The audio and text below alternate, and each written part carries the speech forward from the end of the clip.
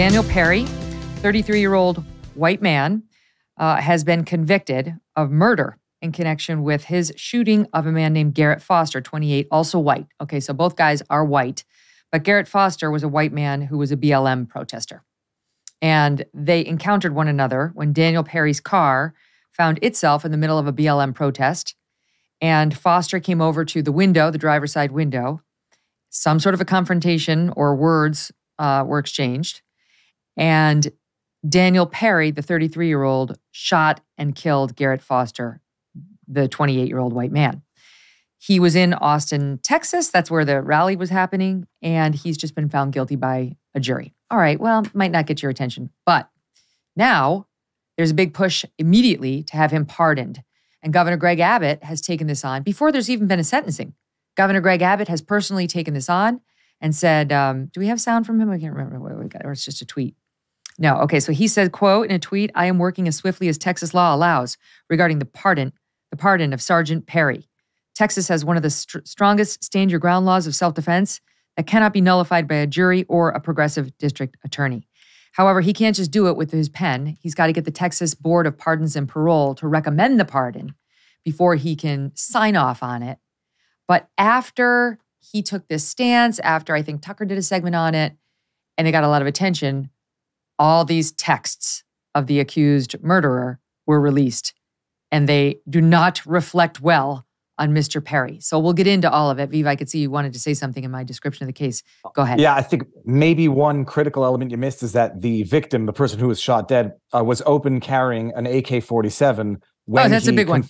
When he confronted Perry in the car. And as per Perry's testimony, it looked like he had the barrel raised, not aimed. That was a little discrepancy in the evidence at the trial, but pointed or lifted in the general direction of Daniel Perry, who then fired 5 shots. But yeah, the open carry is the determinant element here as to who provoked who. It's an interesting story. I followed a bit of the trial, and I've gotten into debate on Twitter with another lawyer, Branca, who's a self-defense lawyer, who seems to be, Branca. And he's relatively convinced that this was not self-defense, and is challenging people's perceptions of that. I happen to disagree with the judgment, but it is difficult to say, well, I didn't hear the evidence, I wasn't the jury, but I am of the opinion that, if you take a wrong turn, or even if you turn deliberately and your car is swarmed and encircled by protesters, one of whom is carrying a weapon that Perry said I didn't want to give him time to aim, but he said that it was pointed in a potentially threatening manner. Everybody here is playing stupid games, and this is how tragedies happen, but there's a lot of inverted comparisons that you can make to the Rittenhouse case, where Rittenhouse crossed state lines with a weapon, was open carrying, and he was public enemy number 1. And here, the same circumstance, the person who ends up getting shot and killed is public victim number 1. So it's a lot of some double standards here. This guy who got shot and killed, Vinnie, this Garret Foster, was there in like the Kevlar vest. He was dressed like he was going to war, this guy. So it's hard to believe that he was just out there for a little stroll, holding up a little placard, BLM. He had the Kevlar, he had the AK-47. How did you even get your hands on that? Hello? That's the gun that all the people who want to take the guns away think everybody's running around with, but really they're not. This guy had it. And this guy who's, they're both veterans in the car, you see that coming at you? I can understand his fear. However, the prosecution argued he was intentionally putting himself in the midst of this so-called protest, Vinnie. Yeah, I think that's a key factor, right? Because in a self-defense case, what I've seen at Court TV, and we've covered a lot of them, and we've covered a lot of not guilties, including the Kyle Rittenhouse case. One distinguishing factor in the Kyle Rittenhouse case was video of everything that happened. And it was very compelling video. It was video, it was audio of everything that was happening that night, painted a much different picture than was painted by the media of what actually happened in the Rittenhouse case. This one, now you're relying upon witness testimony, and every witness in this whole thing obviously has some level of an agenda in the way they're going to see something, right? If you're at a protest, you have a perspective. You're there for a reason. So at the end of the day, we put it in the hands of a jury, and the jury has to make a very tough call in self-defense. The Texas jury. The Texas It's a jury. Texas jury, but are we in Austin, Texas, or are we in the regular Texas? Yeah, that's a good point. This is Austin, Texas. Okay, that's a good point. It's not real Texas. It's a different state. I've been there. It's a different state than the rest of Texas. The laws are the same, but the people who are applying the law to the facts of the case are much, much different. So, well, but the prosecution wanted us to believe that this guy, that Perry, sped up his car, like in an attempt to mow down protesters. And then this guy Foster was trying to stand up for the fellow protesters, like, hey, what are you doing? And he had a partner or a spouse who was, his fiance, who's a quadruple paraplegic Black woman, the victim, Foster. That's his spouse. I don't know if she was right there with him. But the point, the prosecution tried to say the defendant, Perry, was, a hothead who gunned the engine, tried to drive into this group of protesters, and then Foster was trying to say, hey, what are you doing? But there was expert testimony there saying that the car did not speed up, that one expert testified that he was slowing down when his car entered the demonstration. So there was, a dispute on that. The jury wound up, they found against the defendant. So that matters because the Texas Stand Your Ground law, Viva, says as follows. It removes the duty to retreat before using deadly force if the person is in a place they have a right to be. He has that one. He is not engaged in criminal activity. That's also true. Even speeding up to get through a crowd of protesters, I don't know that you'd be charged with a crime. But here's the third one, and has not provoked his assailant. So the prosecution was trying to say, you did provoke. You provoked this confrontation, and you can't, so therefore Stand Your Ground's not available to you. Yeah, and the basis of the provocation was allegedly turning his vehicle into the crowd to provoke them. Look, the problem is this. Yes, a jury found a verdict of guilty, and it's the risk of when you go to court, and Fox News just avoided the risks of leaving things in the hand of a jury.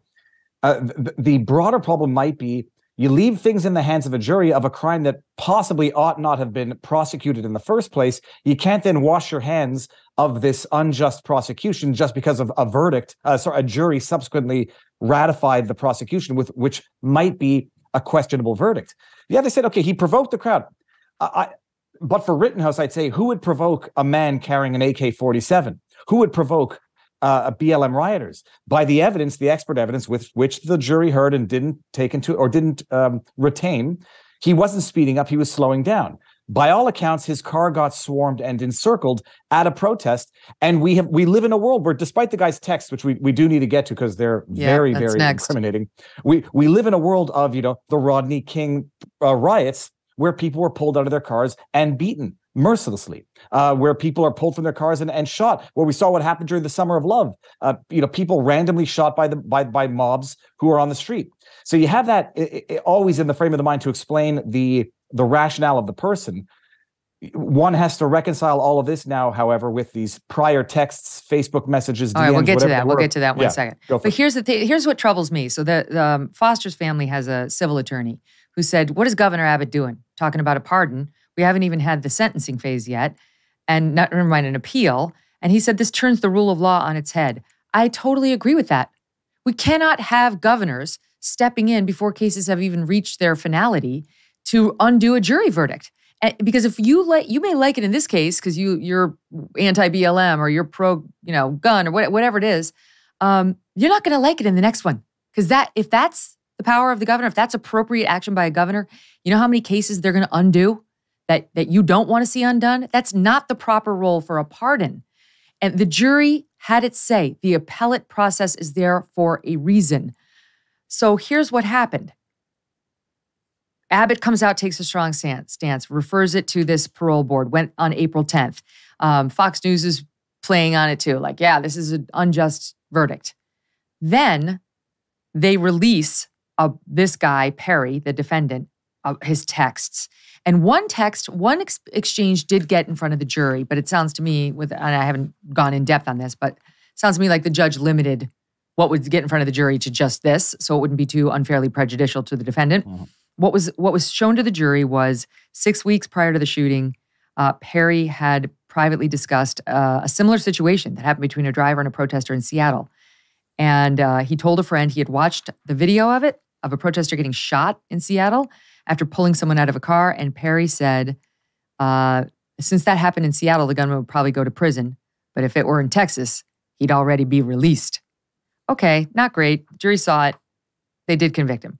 What wasn't shown to the jury, oh my God, was just all this crazy stuff. Perry often made racist comments. This is from the court filings. They were released by the Travis County judge, unsealed by the Travis County judge. Often made racist comments, regularly made clear his desire to kill protesters in the months leading up to Foster's death, according to social media posts and texts contained. They say a newly unsealed court document. So I suppose, guys, it is possible the jury saw this and just we didn't see it. I don't know the answer. In a Facebook message from May 2020, just weeks before the shooting, Perry told a friend he might have to kill a few people who were riding outside of his apartment. Then said, quote, I might go to Dallas to shoot looters. Said in a Facebook message 2 days later, no protesters go near me or my car.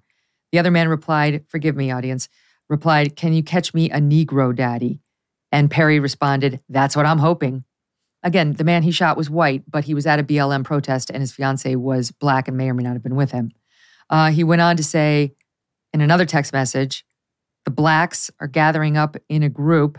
I think something's about to happen. I wonder if they will let me cut the ears off of people who've decided to commit suicide by me. Went on to compare the Black Lives Matter movement to a zoo full of monkeys. I could go on. It's deeply disturbing. And this is awful, but this is relevant. In April of 2020, he sent out a meme which included a photo of a woman holding her child's head under the water in the bath with the text, quote, when your daughter's first crush is a little Negro boy.